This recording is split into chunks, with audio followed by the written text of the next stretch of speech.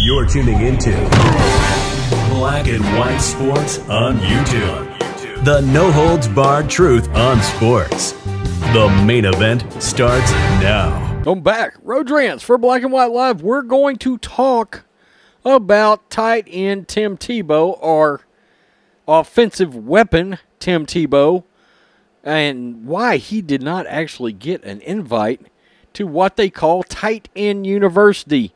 It is a tight end camp, a tight end get-together, so to speak, with, I'm a 49ers fan, the really damn good George Kittle, and just retired, also a damn good tight end, Greg Olsen.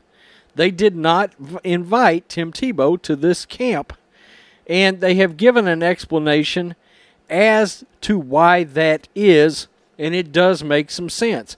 We've made no bones about the fact that we are rooting for Tim Tebow.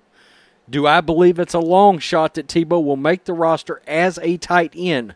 Yes, but could Tim Tebow make the roster as quote-unquote an offensive weapon, a hybrid, a Swiss Army knife, a little bit of fullback, a little bit of tight end, a little bit of running back, a little bit of quarterback? Yeah, I said it. Could that happen? Yeah, it could. And I like the explanation that George gave and that Greg Olsen gave. I've got no problems with it. I don't see it as hating on Tim Tebow at all. And very quickly, before we get to that, make sure you go over to Spotify, Apple Podcast, CastBox, wherever you get your podcasts, and subscribe to Black and White Sports, the podcast. That's right. We're really growing over there, trying to get that podcast out, and all the audio from our videos do go over to this Apple Podcast and Spotify and anywhere you get your podcasting. So, Jaguars Tim Tebow not invited to Tight End U. George Kittle explains the reason for that decision, as does Greg Olsen. By the way, there's Tim Tebow. Tim Tebow wants to be an NFL tight end, but he isn't one yet. Despite all the pomp and circumstance of the former quarterback coming out of retirement to sign with the Jacksonville Jaguars to try his hand at a position he once refused to transition to, the fact remains he hasn't yet made the team. So when the list of invitees was being constructed for the famed Tight End University in Nashville, Tennessee, led by all-pro tight end George Kittle and retired Pro Bowler Greg Olsen, Tebow didn't get a call. They both recently explained why they opted to forego bringing Tim Tebow, making it clear it's nothing personal. Quote, so nothing against Tim Tebow, but I found it hard to invite. I guess it should say find it hard to invite him, but that's not what they wrote. I wish nothing but the best for Tim Tebow, and I hope he has a fantastic season playing tight end.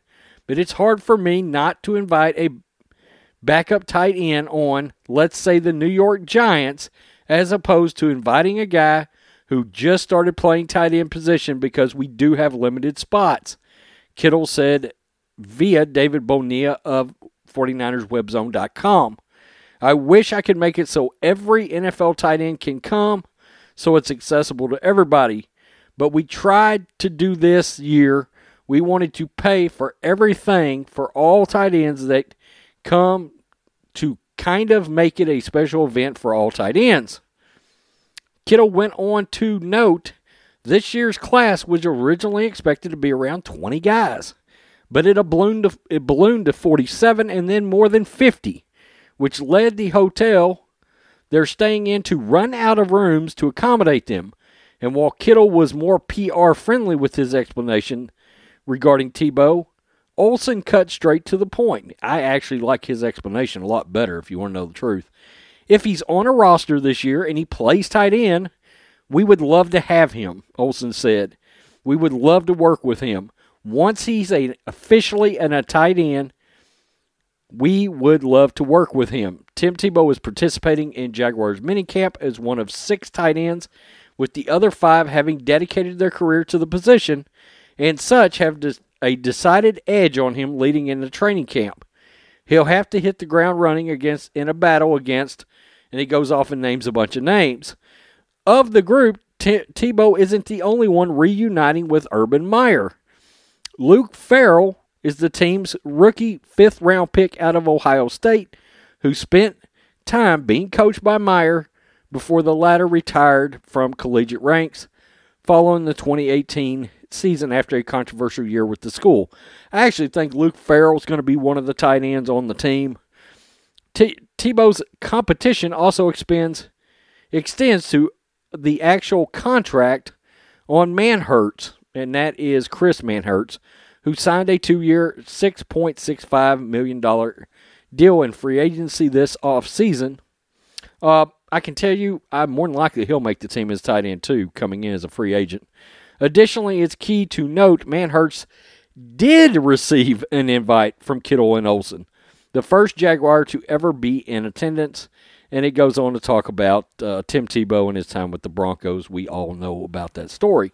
So, do I have a problem with the fact that they decided to not invite Tim Tebow? No, he's never been on an active roster as a tight end, and I understand that.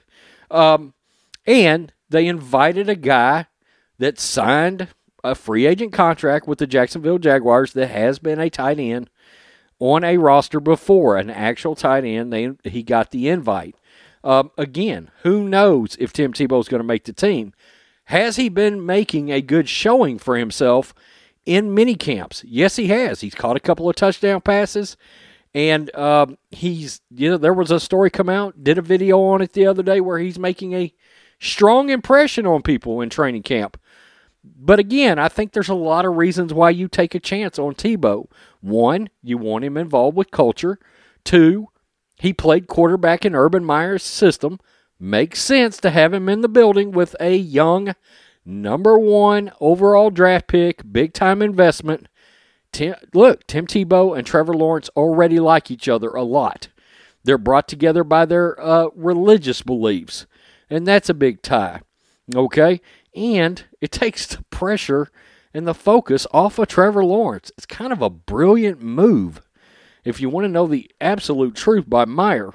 And again, we don't know that Tim Tebow will make the team. If he does, as purely a tight end. He could be a jack of all trades. So, I have no problems with that. Tell me what you think, Black and White Live fans. Peace. I am out. Till next time. Thanks for watching the show. Be sure to like, comment, and subscribe. Be sure to tune in next time on Black and White Sports.